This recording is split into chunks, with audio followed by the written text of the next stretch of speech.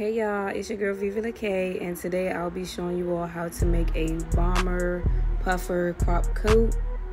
So right here I'm just showing you what you'll need. I had actually made this myself out of manila folders. I just taped them all up and traced over a coat that I have. I can also show a video on how I made them. So you'll need cotton and you'll need quilt batting for your lining of your coat and the cotton to stuff the coat. And don't forget your inside lining and also your fabric that you want for the outside of your coat.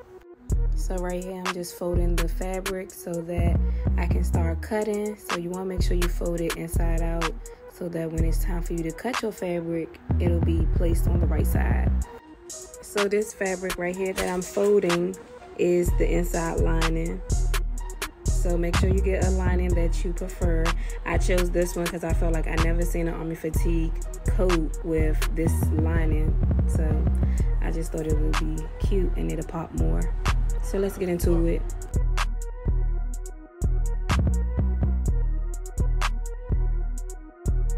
So right here I'm just lining up both of the fabrics that I'll be using for my coat. And you want to make sure they're lined up perfectly so that you will get the same exact size and shape for the inside and outside of your coat. And also you want to lay down your quilt batting so that it'll be the same shape and size as both of your other fabrics, because this will be going in the inside of your coat. This will go underneath the lining. So I always decide to do the arms first because you want to make sure you're cutting on the fold when it comes to the arms. And please make sure y'all giving yourselves enough seam allowance. So maybe about 1.5 inch is perfect for your seam allowance, because when it's time to sew, you don't want to make your coat too small, because don't forget you have to stuff the coat. This is a puffer bomber coat.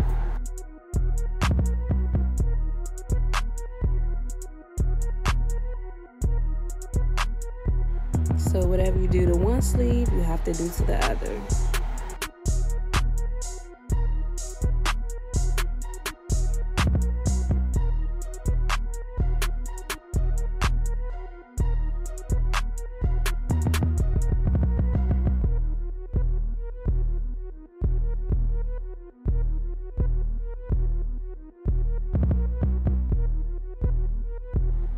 Okay, so now I'm about to start on the torso of the coat. So you want to make sure you just flip that fabric over so that it will come out exactly how you want it. I'm going to start with the back part first. So don't forget your quilt batting because you'll need that. So I'm just going ahead and fix it up straight so that everything looks right. And I'm just going to go ahead and start cutting it out. So on the cutout that I already have, which is the manila folder, I already put seam allowance on it. But if y'all don't have that, make sure you just do your seam allowance.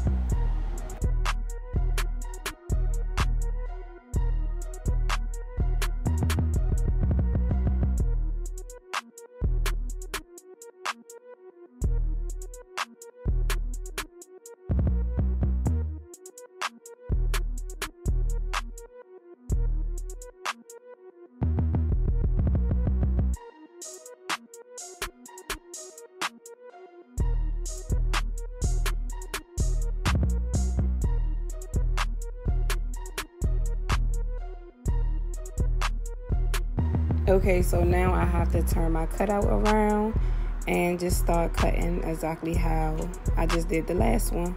But this time, make sure I make a U for the neck.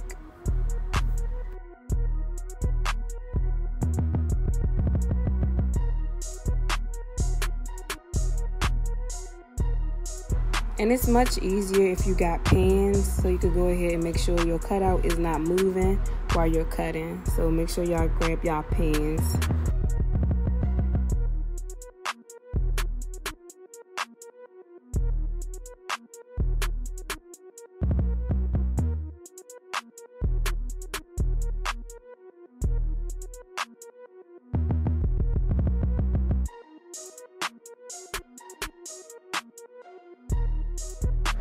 Okay, so now you want to just cut it in half because this will be the front where your zipper will be going.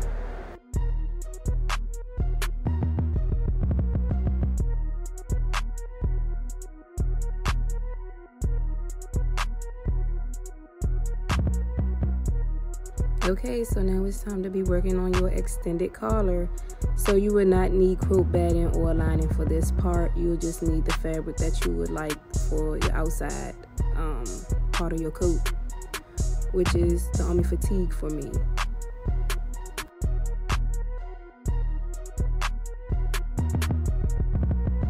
So now you have to draw out your lines that you'll be sewing down so that it'll have that bubble puffer type of look. This is also where your cotton will be going, into these slots right here that I'm drawing out. And I drew each line 5 inches apart for the torso and the arms. So I'm just pinning it down because when it's time to sew it on the sewing machine, it'll be much easier and all the fabrics will stay together.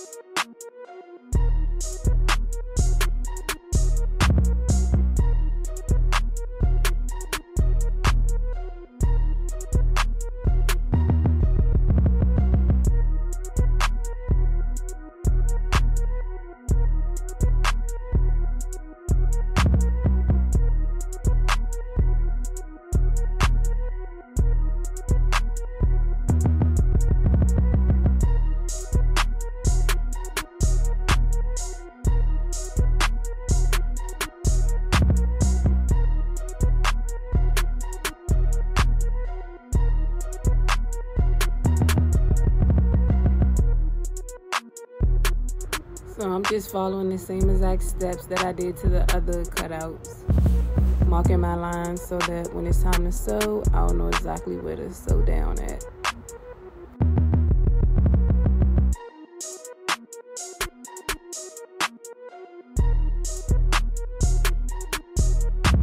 So don't forget, 5 inches apart, ladies and gentlemen.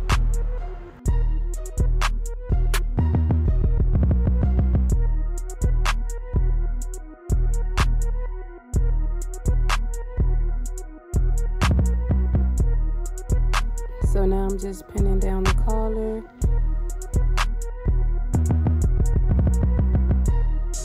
But just make sure you leave enough space so your hand can fit through it to put the cotton inside of the collar.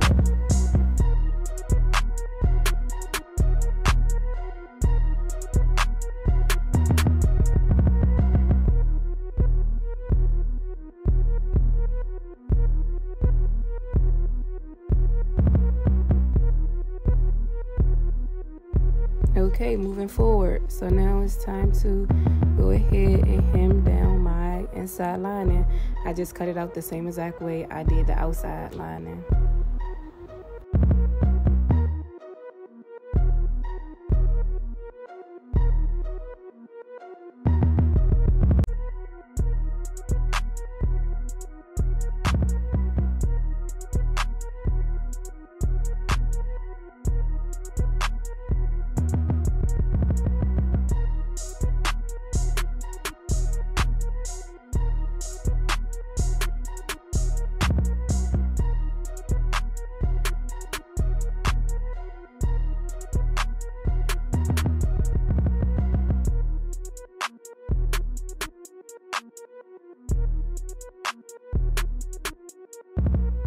Okay, so now it's time to whip out the sewing machine. So whatever you do to one sleeve, you'll do to the other.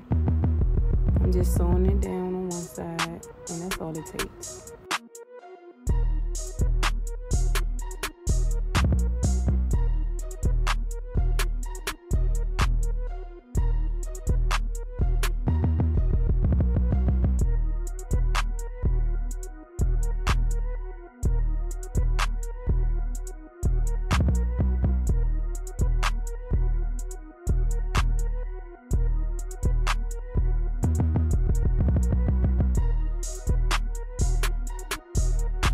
Okay, so now it's time to work on the torso. I start by doing the shoulders first and then working my way down to the sides.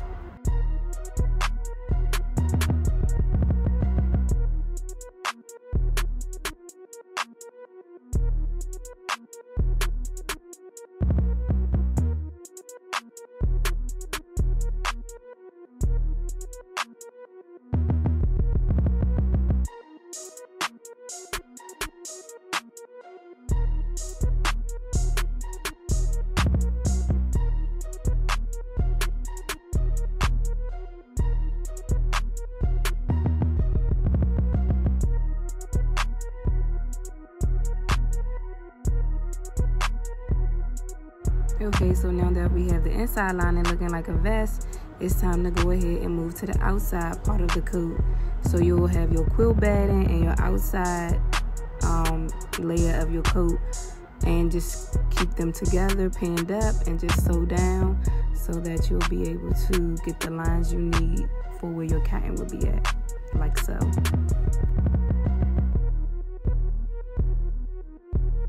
So make sure you go ahead and sew down each line.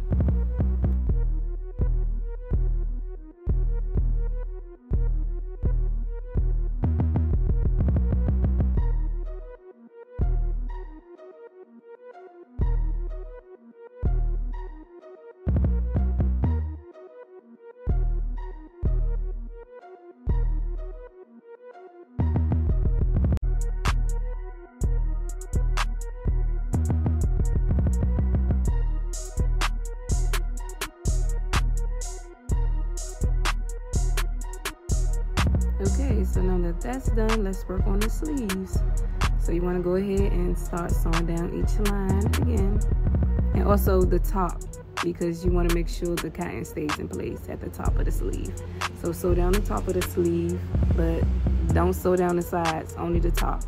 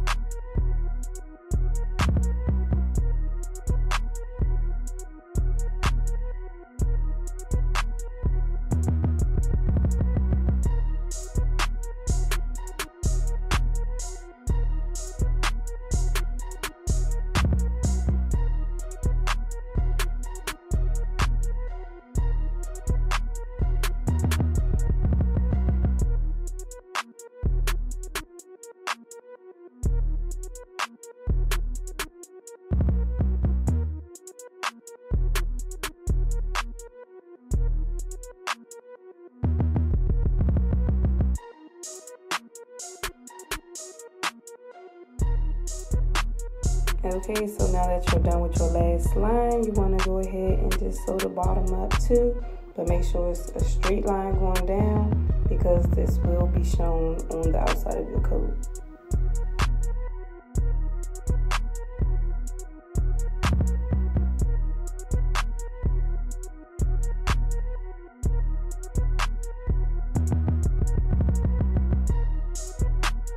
And then everything should come out looking just like this.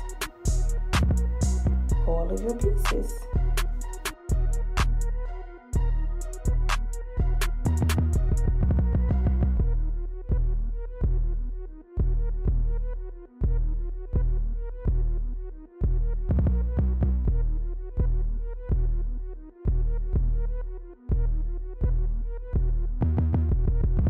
Okay, so now you want to go ahead and grab your cotton and just start filling in the slots that I was telling y'all to leave space for, like so.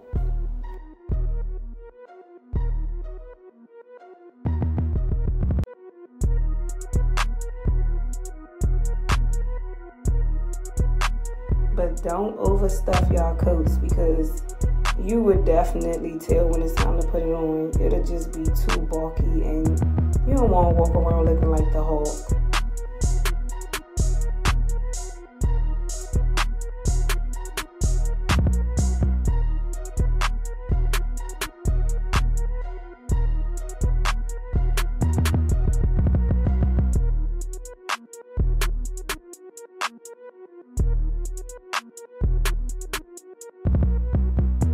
You do to one part of the garment, you would do to the next pieces. Just stuff it, but not too much. So you'll do the same thing to the arms and to the front torso. It should come out looking exactly like this. Not too much, but just enough.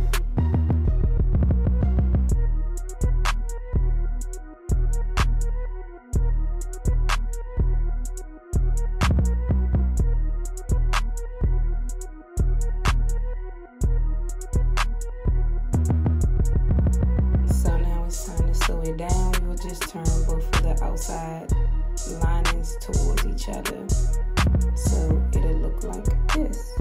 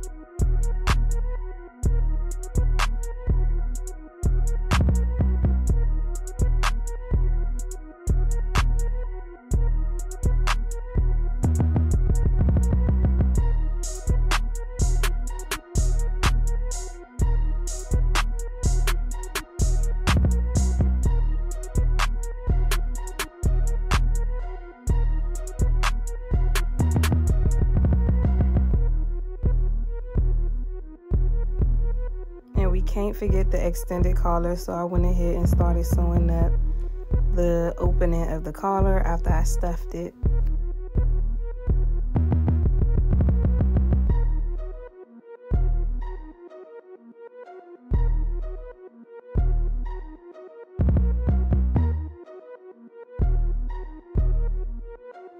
Okay, so now I just started sewing up the sleeves.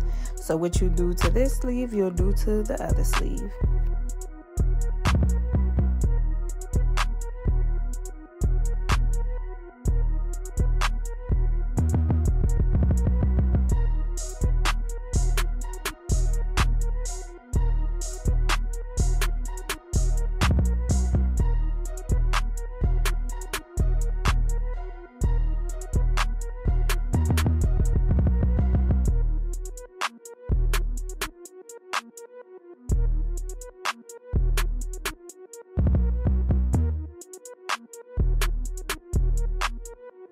Okay, so right here I'm working on the torso. So I started off doing the shoulders, and then I just worked my way down to the sides. So I did both of the shoulders first, and then just worked my way down to the sides.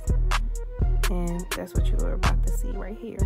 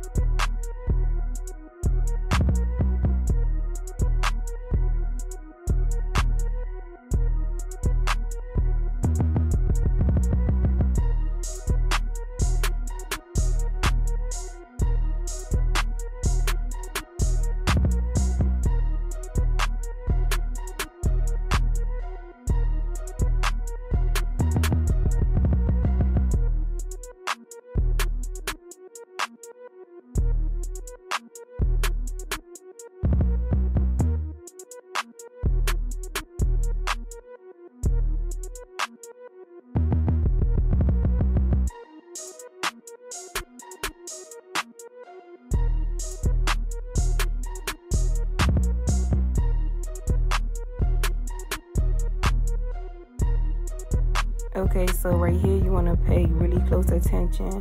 You want to make sure all of the lines meet up. So where it's pointy at, you want that to be at the top, and then the ending part of it, you want to make sure it ends up with the underarm part. You want both of them to meet up, but you'll see what I'm talking about on your fabric.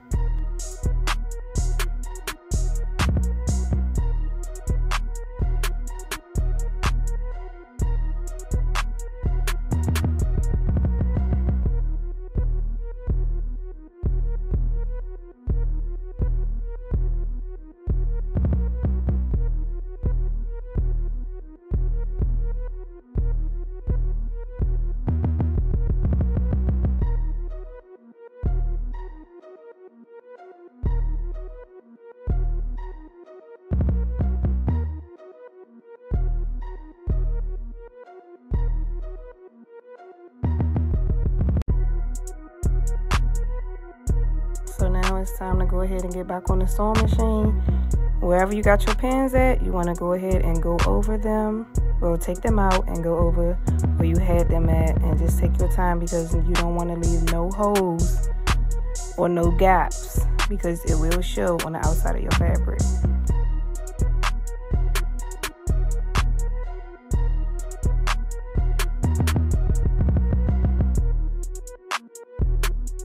So as you can see, I'm just taking the pins out as I go along, and yeah, just make sure you don't leave any open spaces, because it will show up as holes when you flip the coat inside out.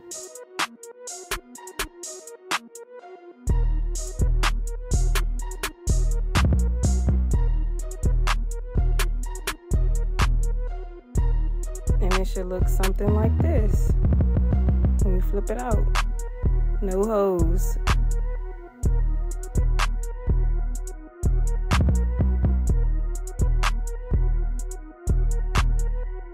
Now it's time to add your extended collar to your coat.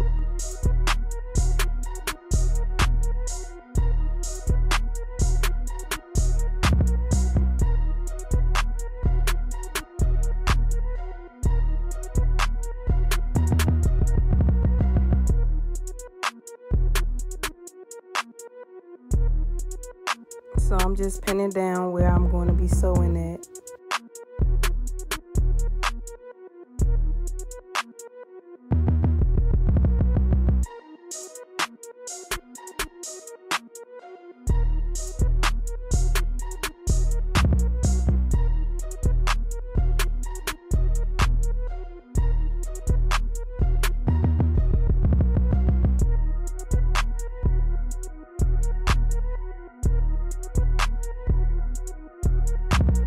Okay, so now let's take it to the sewing machine. So right here, I'm just sewing down where I put the pins in at.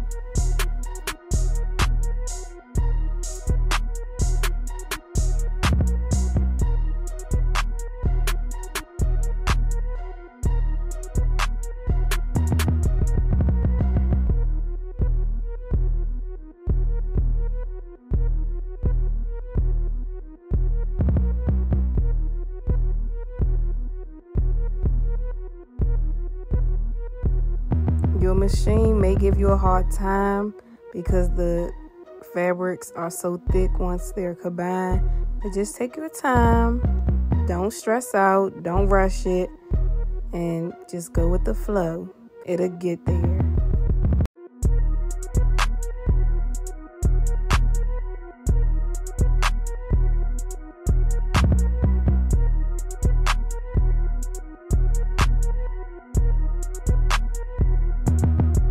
Okay, so we got that extended collar on there, and it should look like this after you're finished. So we're pretty much done. All we got to do now is just add the inside lining and the zippers. Yeah, this coat is definitely giving that, girl. I love it. This is a cute unisex coat. Like, if I make it regular instead of crop, it'll just be super cute and fly for guys.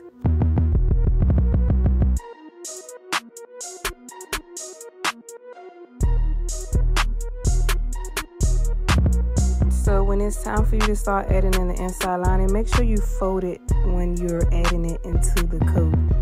Always fold it so that it could give off that authentic coat that was made inside of a factory.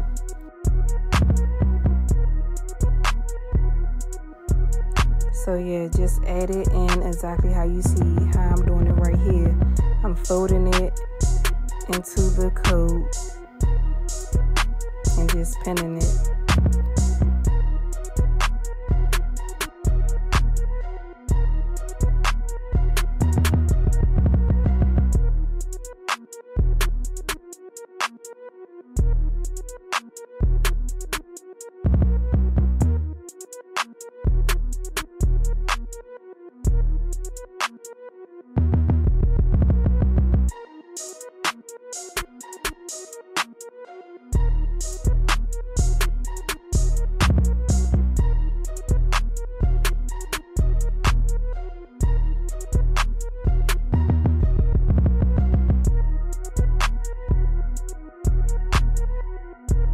So it should look exactly like this.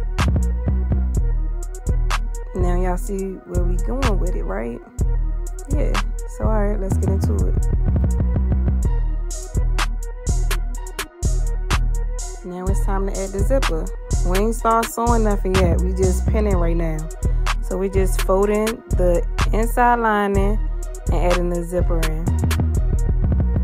So you're going to add the zipper in between both of the fabrics, the camouflage fabric and also the green fabric. You're just going to put it right in between both so that it can look like it's been made in a factory. And it should look something like this.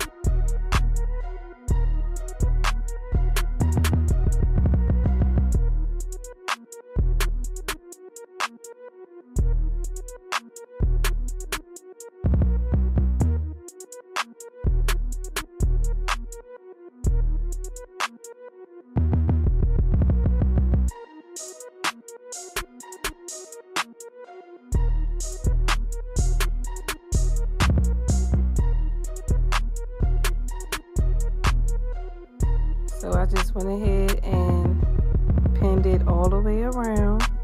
I ain't get to the sewing machine yet. I'm just showing y'all how I just went all the way around. And it should look like that.